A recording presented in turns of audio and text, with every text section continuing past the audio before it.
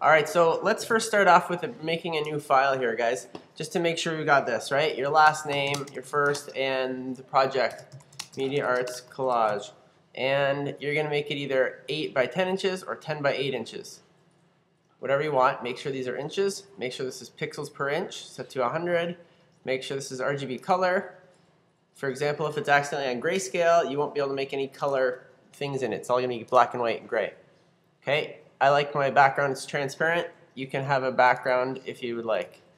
Alright, so here's our document, and we went through most of it the other day. I just wanted to show you guys the text tool here. So here we go. So we click in there, and here we've got some text. Okay, one, we can select it, of course, and change our font. Okay, there we go, Transformers.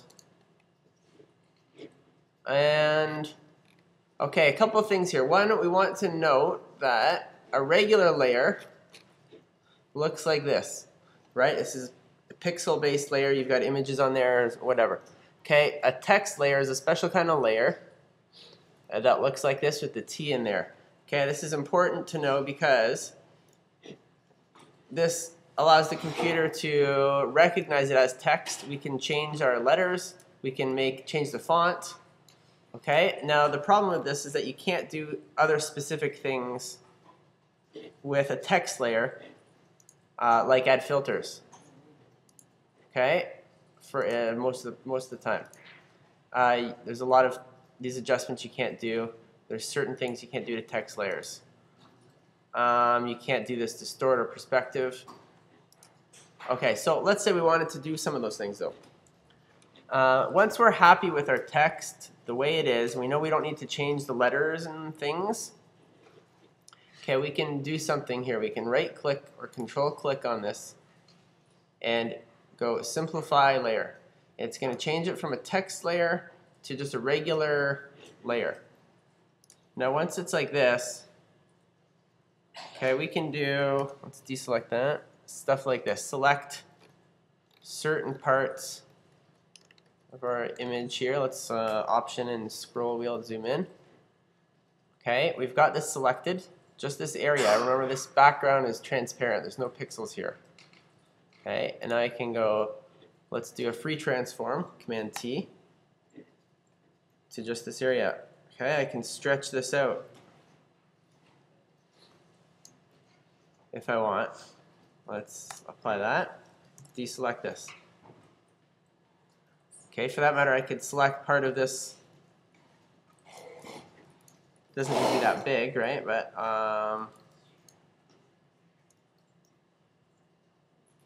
let's leave a little space there. I could select this part, stretch that out. Let's do a control transform on this. Okay, it starts to do funny little things like this. If we wanted to clean that up, we could select that and delete, backspace. Okay, what else can we do here?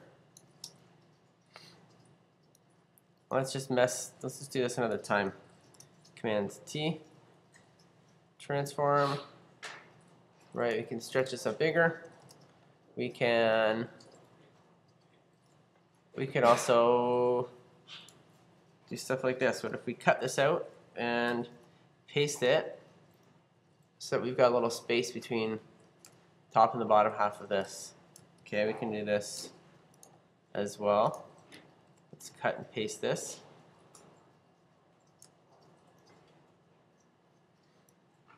Okay, let's say we wanted to line these gaps up here so that they're the same. Let's look up here in our menu and our window. Okay, we want to make sure that we've got our, sorry, not window, under view, our rulers turned on. Okay, your screen might look like this, minus the rulers there. If they're turned on, if we click inside here with our move tool selected, okay, or other tools, but some of them won't let you do it.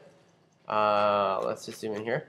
Click right in the middle, click and drag out. We're going to pull out this guide that we can use and just let go. It's going to create a line that's not really part of our image. It's just like an overlay. Okay? And now we can line up. This bottom part's already lined up with it. Let's select this top part. We're going to go to the layer here. Right now it's attached to the rest of the stuff. Right? That's a bit of a problem. So we've got to isolate that part. We can use our arrow keys to move objects as well. Okay, let's go in here, go back to our marquee tool. Let's select this. We've got to isolate this onto its own layer, so we'll cut it out, paste it. Now we can line this up. Okay, another thing we could do with this little guide is go drag our marquee tool here.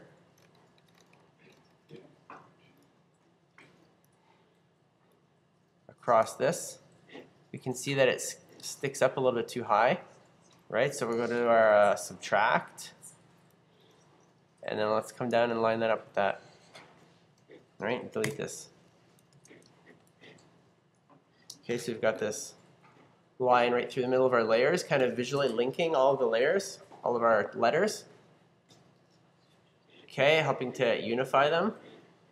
Well, each of the letters do look different enough to make them sort of interesting, although I think this looks really bad down here. So let's fix this.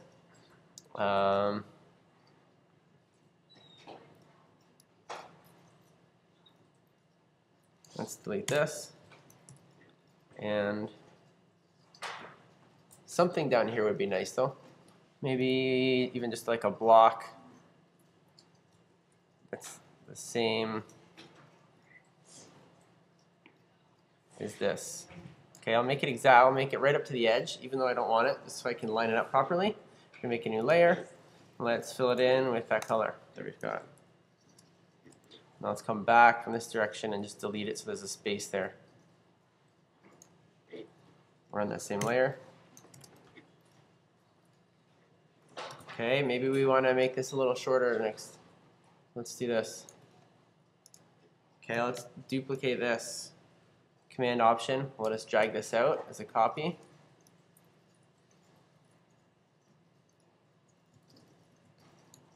Let's do another one here.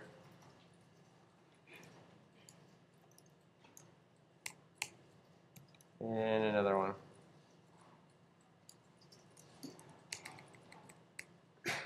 Let's make this one a little thinner.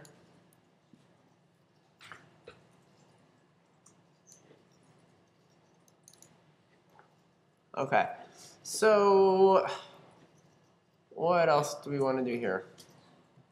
We can do, let's do this.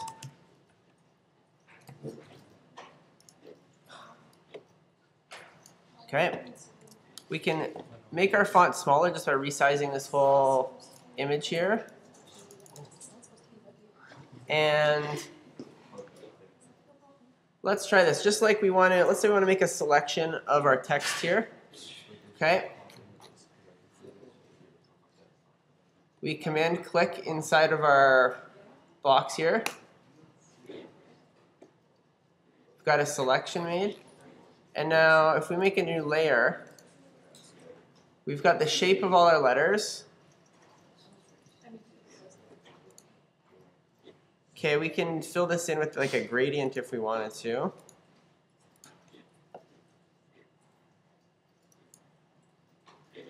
Let's switch this to our foreground background. There we go. Okay, so we could do something like this. We can make another selection of that, maybe on another new layer. Let's come back the opposite direction with it.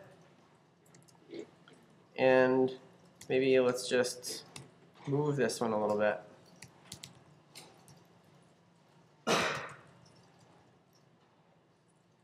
We could do something like this.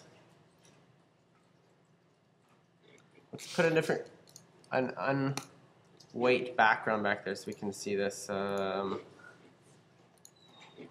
about something gray? There we go. And last thing I'm going to show you guys is kind of cool. Let's take our initial text layer here. Let's turn this stuff off.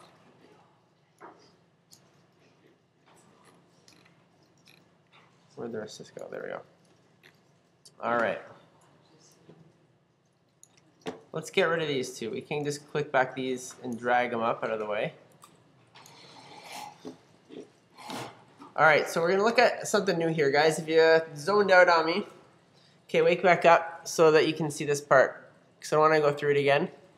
Okay, if we click on this Effects tab, if you don't see it there, you're gonna go to the Window menu in the top and click on Effects. Okay, you can turn these off and on. Here we go. And then the second one over, yours might look like this. This one right here is Layer Styles. Okay, you guys need to know how to do layer styles. So within that layer styles tab, there's a whole bunch of different types of layer styles in this drop-down menu. Okay, we can click on bevels, for example, and let's apply a bevel to this. Just by double-clicking this. Okay, let's pull my layers out here so I can see them. Now, this little FX symbol here indicates that there's a layer style on this layer. Okay. If I double click on this, I can adjust the size of this bevel. Okay, click OK.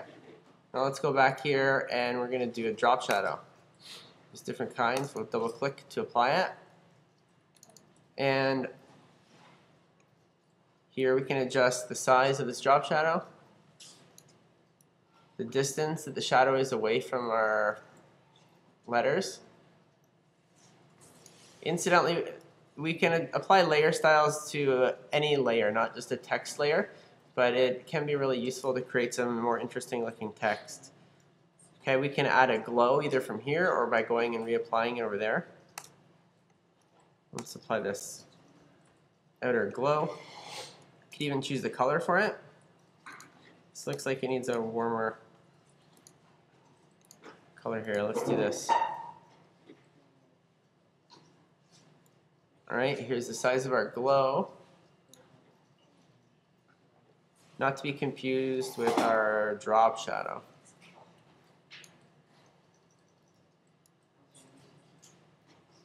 Okay, so now the good and bad thing about this is that because this is a layer style, anything on this layer is going to have this effect applied to it instantly.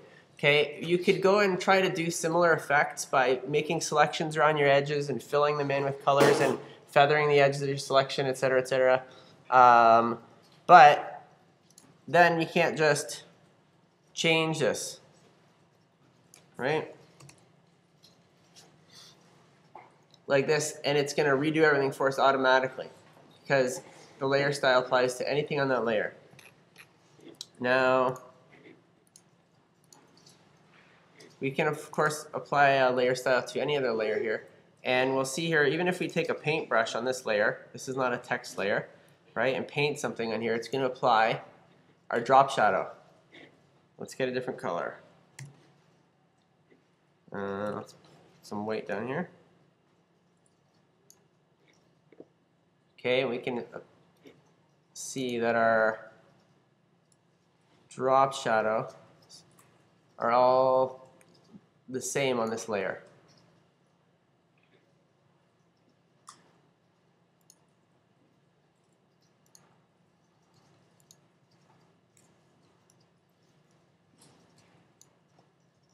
Okay, if I take my eraser,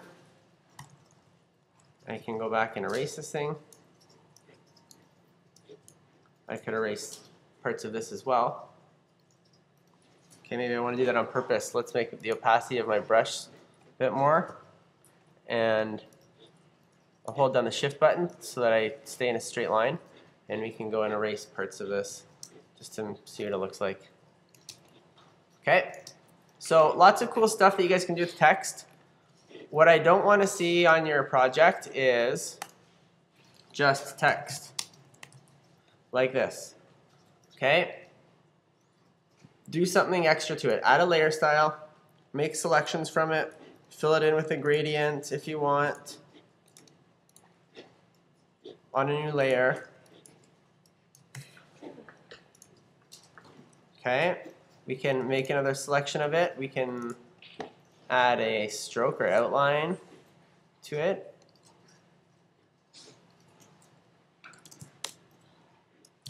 If we want to, we can add layer styles to this. Okay, so do something cool with it. All right, the end.